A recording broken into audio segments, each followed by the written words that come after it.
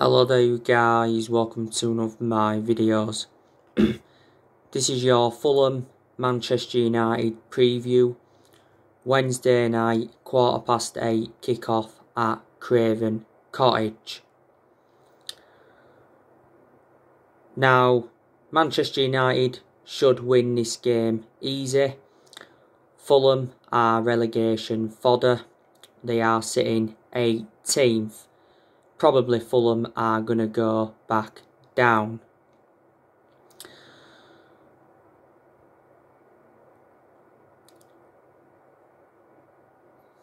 Fulham's current manager is Scott Parker. He's been Fulham manager now for around 20 months.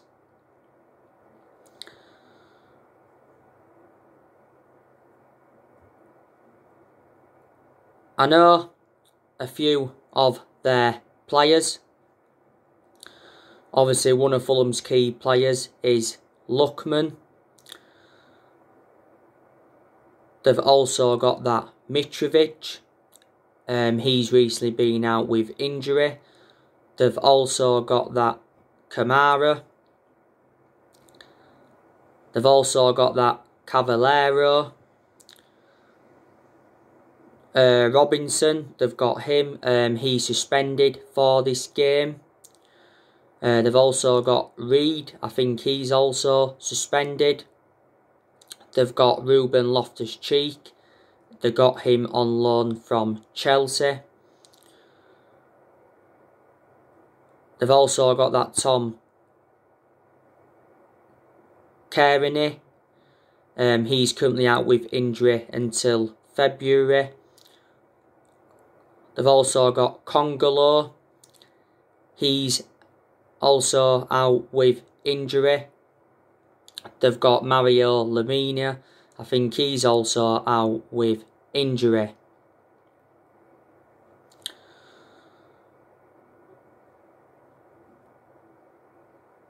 The last time we played Fulham was almost 2 years ago. We're beating them 3-0 at Craven Cottage back in February 2019. Fulham are winless in their last 11 league meetings with us. We played Fulham back in the Cup quite a few years ago, beating them 4-1. We also had that 2-2 game with them at Old Trafford back under the David Moyes era. I think that was the game where there was 81 crosses.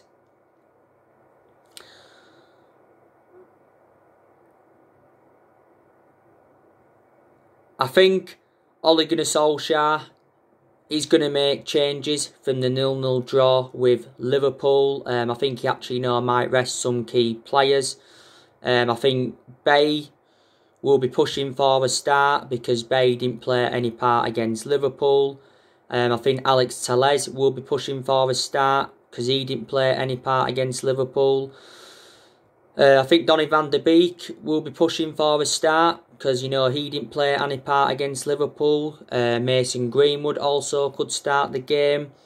Edison Cavani could also start the game. On my next video, I will be giving you my starting 11 prediction for this game.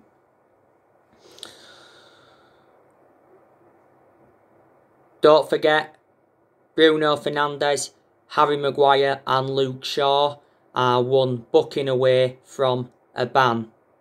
So actually that trio might be rested. We've obviously got the game against Liverpool at the weekend in the FA Cup 4th round. It'll be interesting to see how both teams approach that game.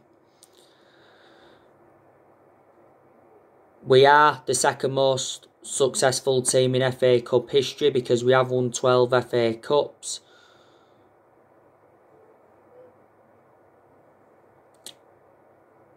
Liverpool, I think, have won around 7 or 8, but Liverpool haven't won it since 2006.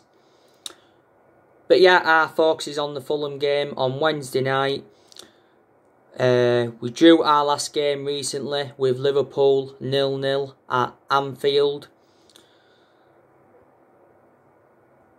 Like I said, we was very, very good defensively against Liverpool. You know, Luke Shaw put a very, very good performance out. You know, he had Salah in his pocket. I like the way that Luke Shaw got forward. Harry Maguire and Victor Lindelof also did well at centre-half. And Wan-Bissaka also did well. We had two big chances in that game. Like I mentioned, you know, Paul Pogba had a fantastic chance, produced a fantastic save from Alisson, but Paul Pogba should be scoring that.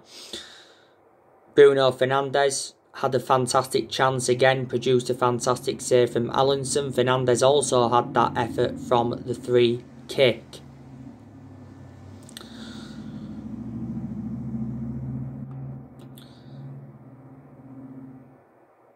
So we had more clear-cut chances than Liverpool. You know, like I said, Liverpool did dominate the vast majority of the possession. That was expected.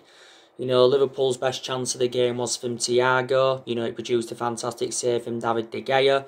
Liverpool obviously had a few chances in the first half, but there obviously was wasteful. Solskjaer gave his perception on the 0-0 draw with Liverpool, like I mentioned. You know, he said he was disappointed because it was a missed opportunity to go 6 points clear of Liverpool. And he admits we lacked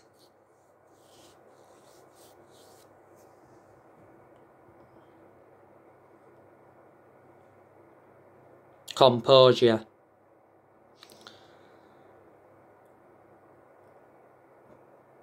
But, you know, we'd have been the happier team going away with the draw than Liverpool. Because, you know, Liverpool haven't lost at Anfield in the Premier League since April 2017. So they are unbeaten now in 68 Premier League games at Anfield.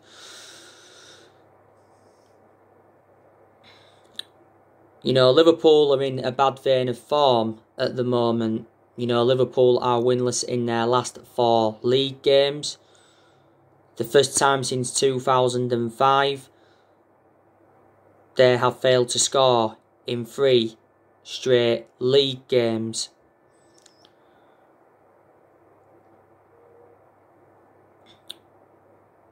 But we still remain top by 2 points. You know, if City do win against Aston Villa, they will be top because they actually kick off before us. Like I updated you on my recent video, Jurgen Klopp criticised Ole Gunnar Solskjaer's tactics. Obviously, Jurgen Klopp didn't like the way Ole Gunnar Solskjaer set, you know, his team up. It was only a few weeks ago that Jurgen Klopp was moaning about, you know, the penalties that we get. You know, he says we get a penalty every 3 games, and he did mention that we've had more penalties in 2 years than, you know, he's had in 5.5 years at Liverpool. But Solskjaer did hit back at Jurgen Klopp. You know, we haven't actually beaten Liverpool for 3 years now. And, you know, we haven't beaten them at Anfield since 2016. But yeah, that game's irrelevant now. We've been absolutely exceptional away from home in the Premier League. We haven't lost away from home in the Premier League for almost a year. And we are unbeaten in our last 12 Premier League games. Man United do deserve a lot of credit for sticking with Ole Gunnar Solskjaer because he could have easily been sacked. You know, he was lucky not to be sacked earlier on in the season when we got knocked out of the Champions League. You can say he was lucky not to be sacked after our 6-1 defeat to Tottenham. You can say he was lucky not to be sacked, you know, at the first part of last season. So we have certainly endured bad periods under him. But, you know, with how good we have been in recent months, a lot of United fans now do have a lot of faith in Solskjaer, and a lot of United fans are Ollie in. Obviously, earlier on in the season, there was a lot of United fans that were Ollie out, reflecting how inconsistent we was. Like I've said, with how good we've been, you know, my perception has slowly started to change on him. It is a concern that we're not beating the big clubs, and people say, you know, you must beat the big clubs to prove that you are genuine title contenders. But I don't think that really matters at the moment, because like I said, we still remain top, and Ole Gunnar Solskjaer is the first manager to get us top at this stage of a season since the Sir Alex Ferguson era. And certainly Man United can win the Premier League. You know, if we do, it will be our first Premier League title since 2013, and it will be our 21st title overall. Ole Gunnar Solskjaer has actually been playing mind games, because prior to the game against Burnley, he did say, didn't he, that we must stay humble and not think we've cracked it if we go top. You know, he was saying after our 1-0 win against Wolves earlier on in the season that we're not in the title races yet, but if we are still challenging in March, he'll start to believe that we are in the title race. But, you know, if we don't win it this season, we'll win it at some point, definitely. You know, there's 3 trophies that we can pursue this season. We can win the Premier League, we can win the FA Cup, and we can also win the Europa League. And it's very imperative that we get our first trophy on the board under the Ole Gunnar Solskjaer era.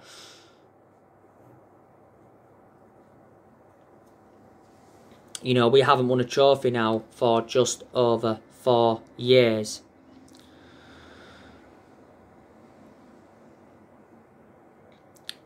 But reflecting now on Solskjaer has been at the club, like I've said on my recent videos, he's gained some managerial experience.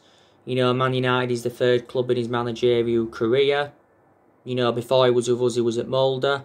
He won a few Norwegian titles at Molde, and before he was at Molde, he was at Cardiff.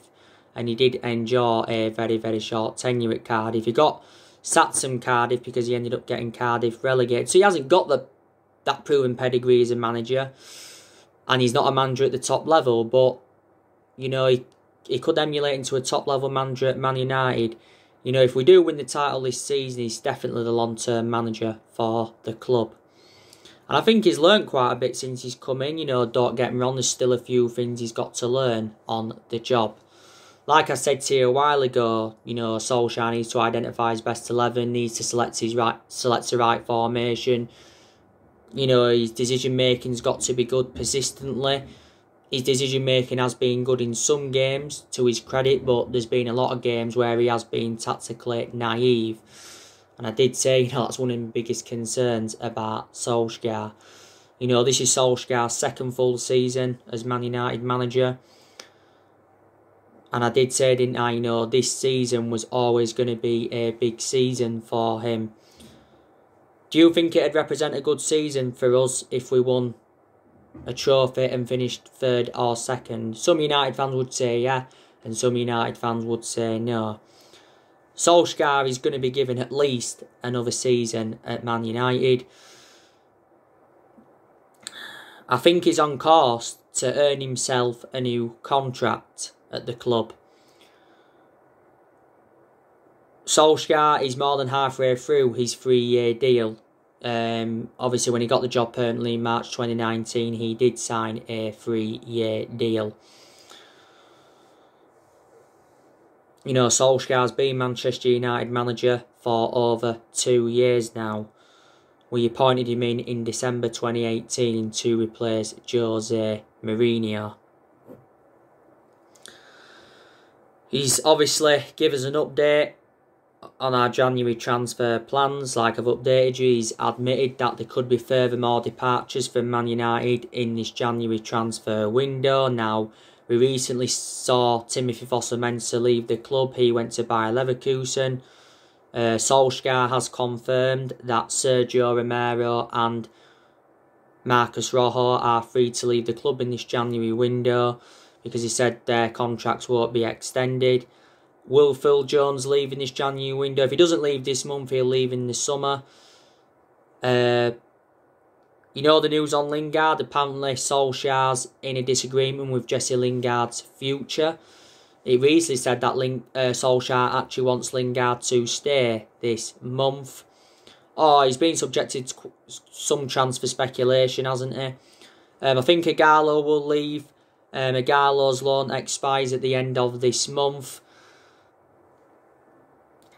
Daniel James, you know, there has been rumours of him going out on loan because he's lost his place in the team, and there's also been rumours of Brandon Williams going out on loan because he's our third choice left back following the arrival of Alex Telles. And I think more players will leave Manchester United in the summer.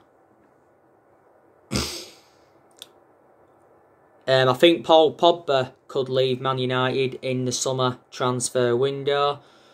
It's not assured he will. Fabrizio Romano, who's a very reliable Italian journalist, he recently said that Paul Pogba will leave, providing that an agreement is reached. And Fabrizio Romano has said that Juventus are preparing to make a move for him in the summer. And Juventus are hoping we are more open to a player plus cash deal.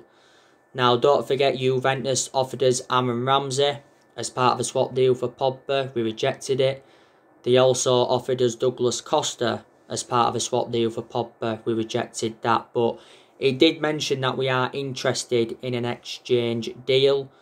Paul Pogba did endure 4 good years with Juventus.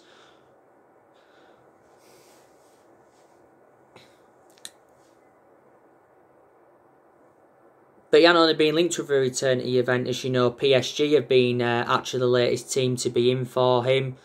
Paul Pogba's agent, Mino Raiola, was recently talking with PSG, and he actually said that Mauricio Pochettino has identified Paul Pogba as his #1 target. Real Madrid have been relentlessly linked with him, and Barcelona and Inter Milan have been in for him before. I think we have revealed our asking price for Pogba. We want £75 million. But like I said, if he leaves, it will be in the summer. It won't be in this January transfer window. Paul Pogba did play against Liverpool. Don't forget, you know, he was in more of an advanced role. And to be fair, he did very, very well in that position. Maybe Solskjaer now will consider him playing him in that position regularly. You know, he actually was on the right-hand side, wasn't he? Paul Pogba against Liverpool.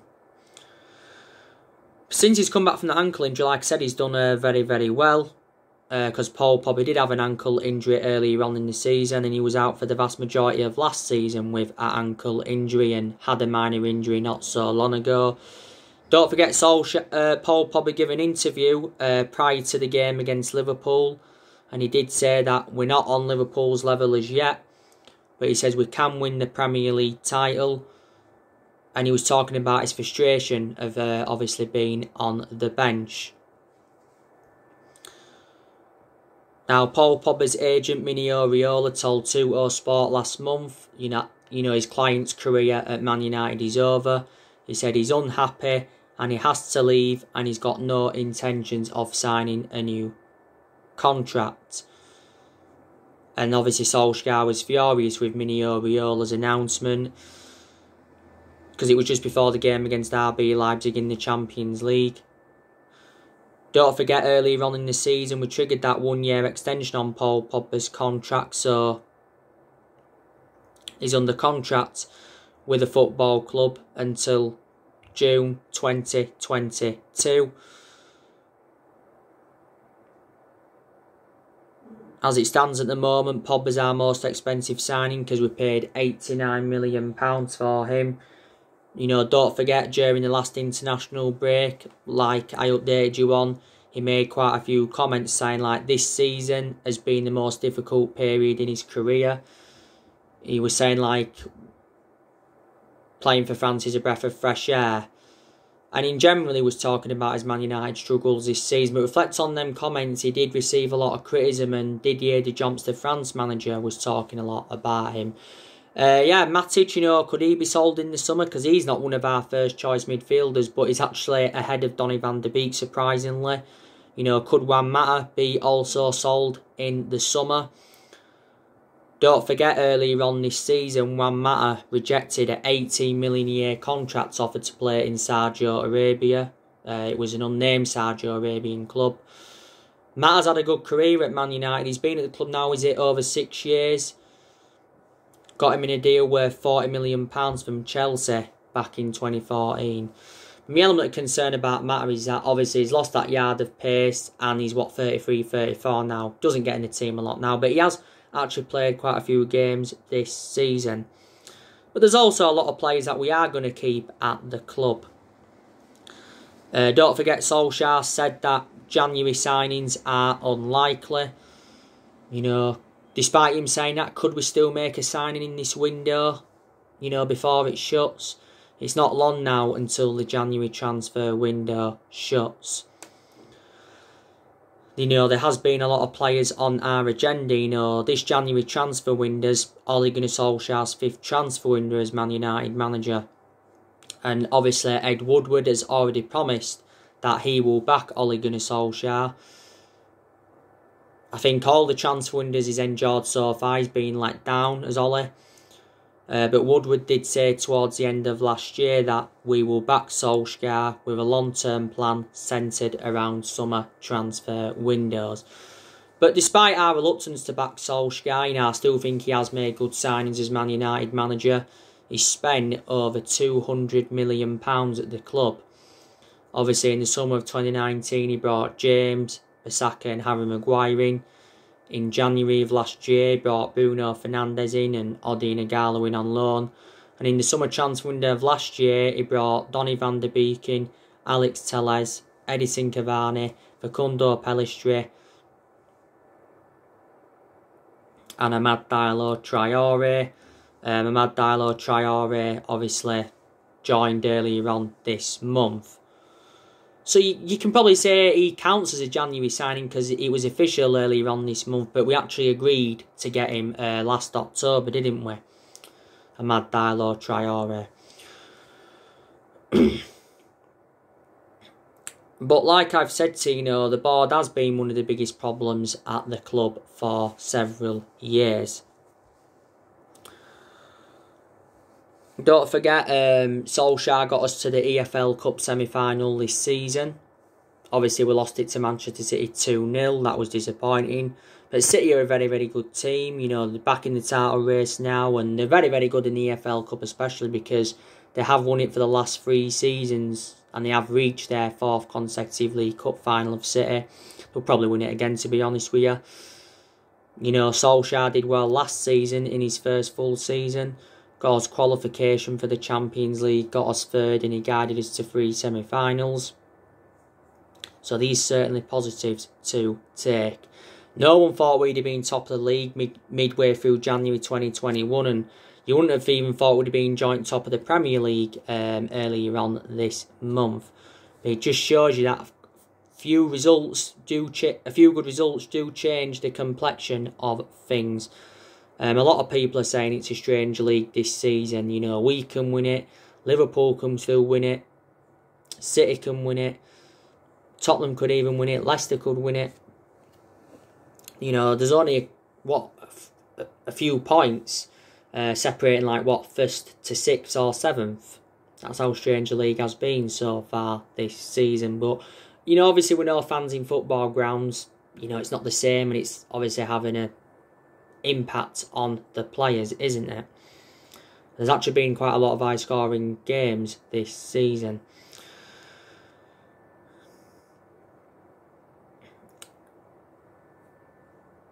But like I say, should be beating Fulham.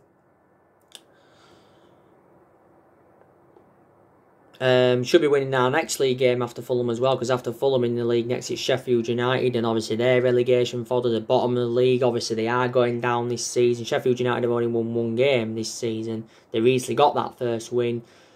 After Sheffield, it's Arsenal away at the Emirates. That's going to be a pretty tough game because Arsenal have rejuvenated themselves in the last few weeks. Obviously, earlier on in the season, Arsenal were facing a relegation battle because they was sitting 15th, and a lot of Arsenal fans were demanding Mikel Arteta out. And I think after Arsenal, is it Southampton? Then it's Everton. So yeah, games are coming up thick and fast for Manchester United. But like I say, we've got some very, very good players in our team. You know, you've got Rashford, that's good. You've got Cavani, that's enjoyed a fantastic start to his Man United career. You know, you've got Mason Greenwood, that's good when he plays. He hasn't played a lot though this season, to be fair, but Solskjaer's been defending him a lot this season. You've got Fernandes, that's world class. You've got Van der Beek, that plays well when he does play. I think we just need to play him more often. You know, Pogba's done well recently. You know, Martial can be good when he wants to be. Hasn't proven that a lot though this season because he hasn't been that clinical enough in front of goal. You know, you've got Fred, that's good when he wants to be. He's enjoyed good games this season. McTominay can be good when he wants to be. You know, Luke Shaw's really, really improved under the Ole Gunnar Solskjaer era. Surprisingly, still remains our first choice left back. I thought he'd dropped to second choice left back when Telles come in. Telles hasn't really played a lot, has he? He's played, but not as much as I expected him to. But there again, at one point, Alex Telles did have COVID. I've been very impressed with Harry Maguire in games this season. He's rejuvenated himself because he did have early season troubles, but I still don't think Harry Maguire was worth the 80 million pounds that we got him for. You know, he's the most expensive centre half in the world at the moment. I've been very impressed with Eric Bailly since he started playing again. Bailly needs to stay in the team. I think he needs to stay there ahead of Lindelof. I know Lindelof started against Liverpool and Bailly didn't start, but I think Bailly's just a better centre half than Lindelof. But like I say, Bailly's injury prone. And Wan-Bissaka's impressed me, but we've obviously got concerns about his lack of attacking intent and his distribution. And David De Gea, you know, he's definitely getting back to his best. David De Gea's been a long servant. This is David De Gea's 10th season at Manchester United. He has been a long servant. And I said he's going to remain our number one for at least this season. Dean Henderson, he's done well in games when he has played this season. So we have got a good team there. But do you think it's a title winning team? The squad's good enough to at least finish in the top 4, the top 3. Solskjaer's actually said we do need to make more signings if we are to, you know, to be genuine title contenders. We're looking to make around 4 signings, I think, this year to complete our squad overhaul.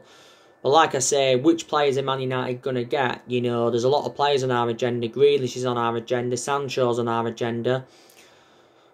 You know, Ramos not so long ago was on our agenda. That Max Aarons towards the end of last year was on our agenda. Declan Rice is now back on our agenda. But he did say towards the end of last year that Solskjaer made a new centre-back his number 1 transfer priority. Bailly and Maguire do go well together in that back line. It's better than Lindelof alongside Maguire, but like I said, Bailly's too injury prone, so that means in that aspect he's not reliable enough, is he? So yeah. So anyway guys, that's everything to update today. Drop me comments, like, explore on the channel. If you do, consider subscribe as always, and take care. God bless, and I'll see you all again very, very soon.